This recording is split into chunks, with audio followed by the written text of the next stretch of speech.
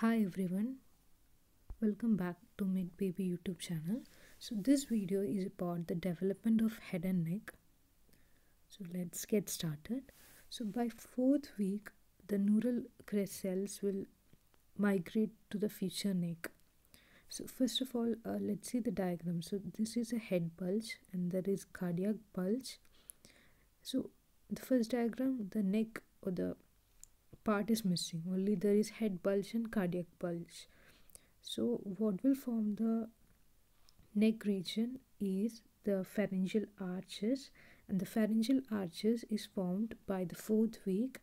So the neural crest cells will migrate and it will form the future neck, and these neural crest cells will form the pharyngeal arches. So in the second diagram we can see the head bulge, the pharyngeal arches and the cardiac bulge.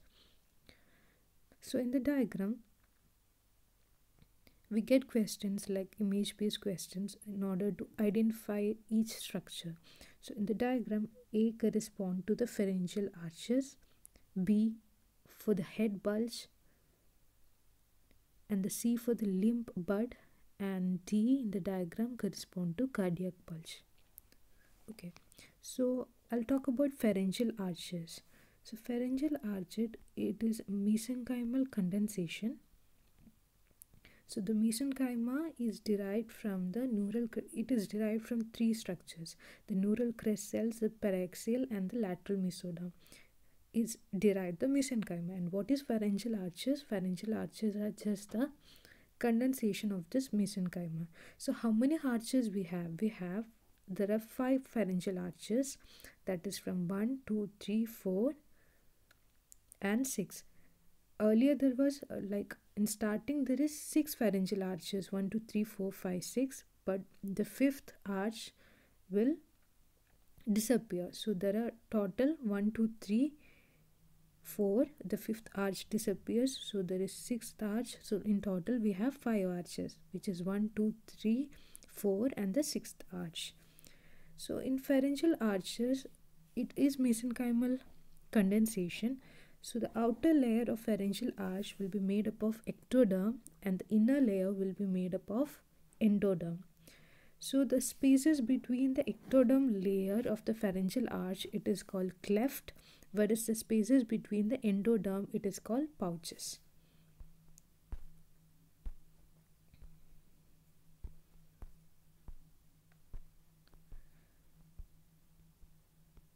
So in this diagram we can see there is 1 2 3 4 and 6 arches. So the pharyngeal arches, and the outer layer is the ectoderm and the inner layer of the pharyngeal arch is the endoderm. So the ectoderm spaces we have, it is called cleft, whereas the endoderm space, it is called pouches. So basically we have 1 2 3 and 4 cleft and 4 pouches. So now I'll talk about the derivatives of pharyngeal arches. So the pharyngeal arch have certain components in it. So there is cartilage component, and later on this cartilage will ossify into bone. So muscles get attached into bone.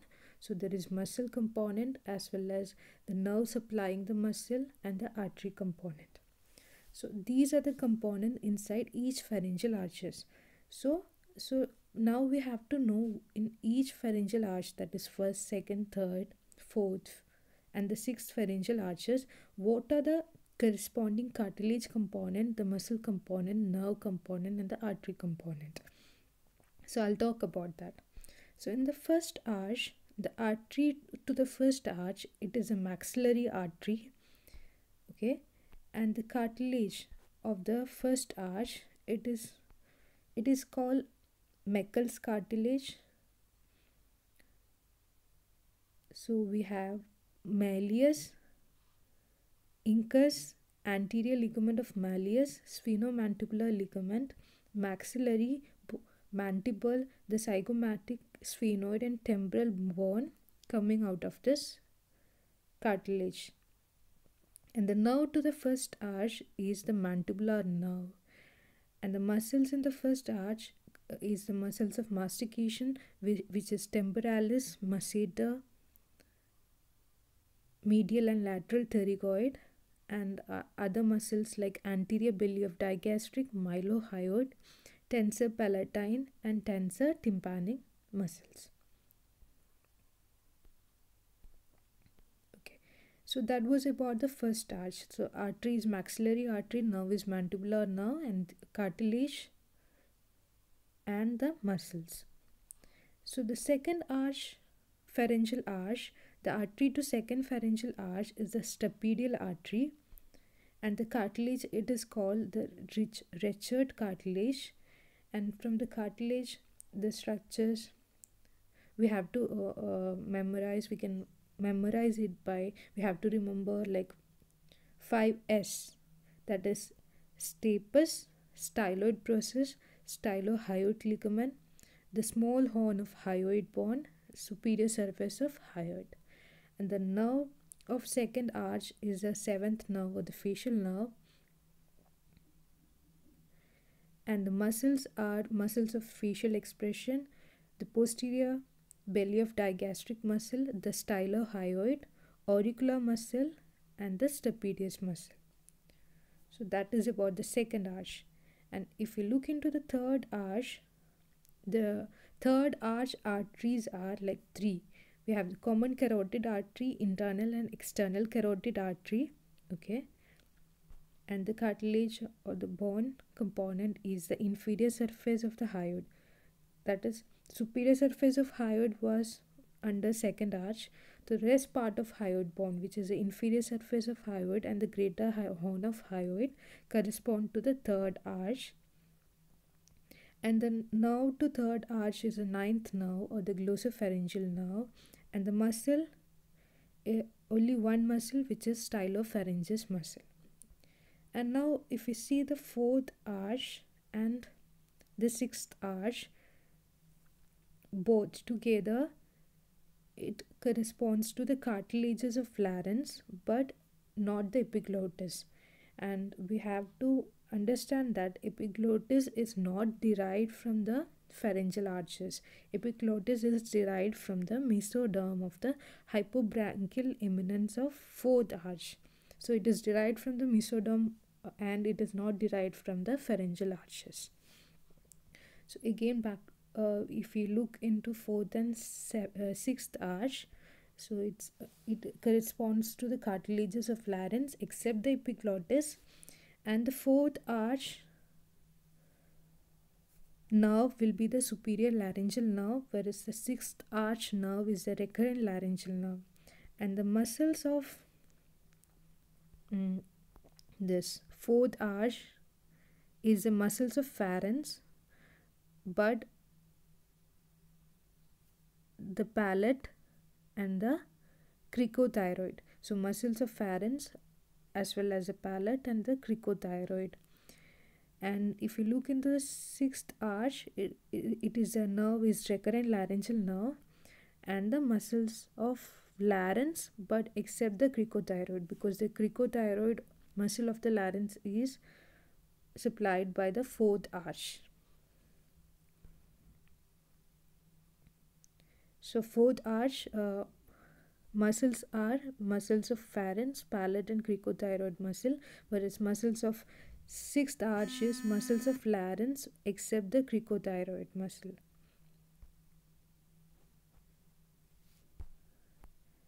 And it is very important to note that in the fourth arch, if we talk about the arteries, so fourth arch, right part, it is subclavian artery, whereas the fourth arch, left part, is the arch of aorta. And the sixth arch, it is the pulmonary artery. Also on the sixth arch, left to the distal part, ductus arteriosus is the artery.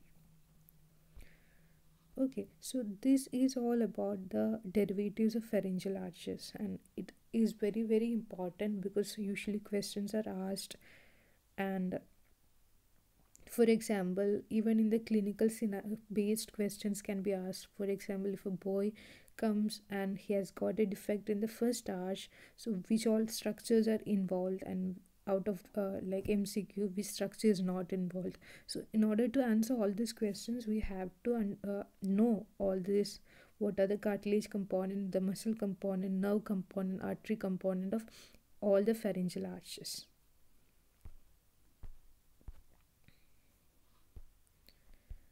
So in this diagram, it is a pharyngeal arches. We can see the first, second, third, fourth, and the sixth pharyngeal arches, and the component, as I said, in each pharyngeal arch.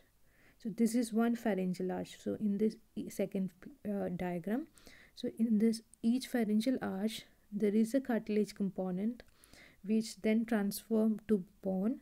Then there is the muscle component supplying or getting attached to this bone, and the nerve supplying the muscle, and the aortic innervating the muscle, and the aortic arch also.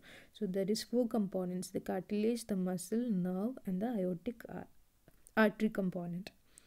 So now some applied of pharyngeal arches understanding. So there is Treacher syndrome, and there is Pierre syndrome. So this Treacher syndrome, it is the first arch derivative, the pharyngeal arch derivative, it failed to differentiate. Then we get the syndrome called Treacher syndrome. So because the first arch derivatives are not formed, the clinical features of a patient suffering from Treacher syndrome, it will be facial asymmetry, the coloboma of lower eyelid, and also in second diagram you can see the boy is having some external ear anomalies as well. So these will be the clinical features. Whereas in Pierre-Robin syndrome, there is only problem with the mandible. So the primary anomaly in Pierre-Robin syndrome is the mandible is not developed properly. So there is hypoplastic mandible or small mandible. So that is a primary anomaly, and because of that, because of the small mandible, the tongue will go posterior. So there is glossoptosis, posteriorly displaced tongue, which is the secondary anomaly of Pierre-Robin syndrome.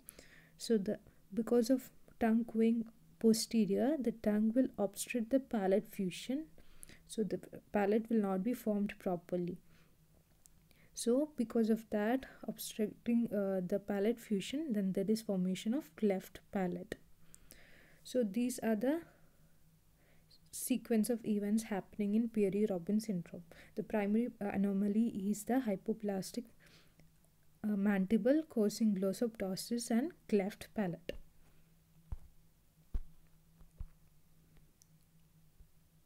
So Pierre-Robin's syndrome, the diagram, it was that. So only the mandible is not well developed. So the clinical features will be hypoplastic mandible, and this, because of this hypoplastic mandible, it causes the posteriorly displaced tongue, which is called glossoptosis, and it obstructs the palate fusion, causes the cleft palate. So that was the two clinical situation, Pierre-Robin syndrome and Treacher syndrome. So now, when I was mentioning about pharyngeal arches, I said there is endoderm and ectoderm layer. So the gap between ectoderm is called cleft, and the gap between endoderm was called pouches.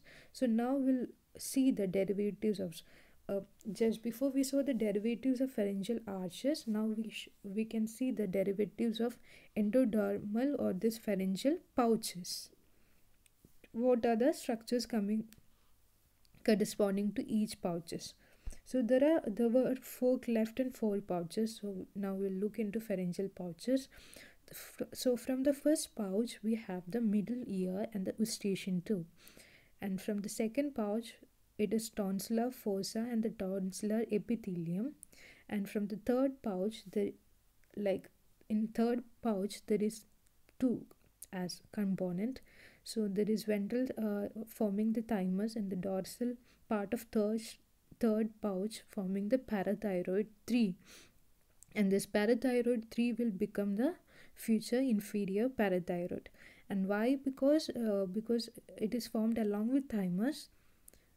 So this thymus, we know thymus is formed in the neck and it will descend to the thorax. So while descending to the thorax, the thymus will drag the parathyroid 3 also. So thereby the inferior from parathyroid 3 will become inferior parathyroid. And from the fourth pouch, that is ventral and dorsal. So from ventral end, ultimobrachial body will form, and this will form the parafollicular cells of the thyroid, whereas in the dorsal, parathyroid 4 will form, and this parathyroid 4 will form the superior parathyroid. So it is very important to note that from superior parathyroid is formed from the fourth pouch, whereas the inferior parathyroid is formed from the third pouch. Okay, so here I said from the fourth pouch, ventral aspect, ultimobrachial body, and this will form the parafollicular cells. So, but if we get a question like parafollicular cells are derived from, the priority should be given to neural crest cells if it is in the option, so over the ultimobrachial body. So this is a diagram. We can see that from the first pharyngeal pouch, the tubotympanic recess, the middle ear, and the eustachian tube is formed. And the second pharyngeal pouch, or the endodermal pouch, the tonsil, larvus, and the tonsil epithelium is formed. And in third pouch, there is formation of thymus and parathyroid 3, which will form the inferior parathyroid. And the fourth pouch, ventral part, will form the ultimobrachial body, which will form the parafollicular cells, and the fourth parathyroid, which is forming the superior parathyroid. Okay, so the thymus will then descend into the thorax along with the parathyroid 3. So some clinical correlation, there is Dye-George syndrome. So in Dye-George syndrome, there is 22q11 deletion, 22 chromosome q11 deletion. So because of Dye-George syndrome, the thing is that there is third pouch is failing to differentiate. So from the third pouch, thymus and the inferior parathyroid will not be formed properly in a patient with Dye-George syndrome.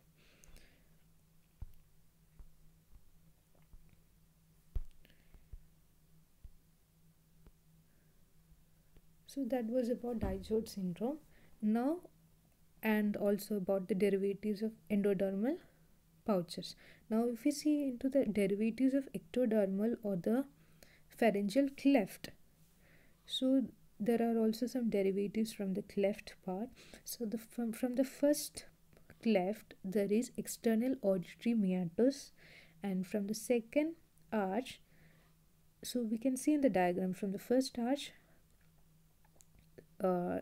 this ectodermal cleft, external auditory meatus is formed, and the second arch, it will grow, and from second arch will fuse with the sixth arch.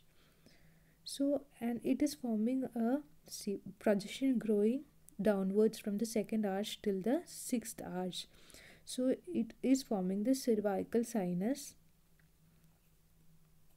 and later on the cervical sinus will obliterate. Because the cervical sinus is formed and it obliterates later, only we have derivatives from the first cleft. All the clefts will obliterate. So there is a condition like bronchial sinus or cyst, and in this diagram, this boy is having bronchial sinus. So what is this condition? And the cause of this condition is the cervical sinus, which is supposed to get obliterated. It persists. So the cause is the persistence of cervical sinus. Usually the location can be the cervical sinus, which can be present anywhere along the anterior border of the sternocleidomastoid muscle, but most commonly it is seen below the angle of mandible, as in this case of this boy. So this persistence of cervical sinus, this is called bronchial sinus or bronchial cyst.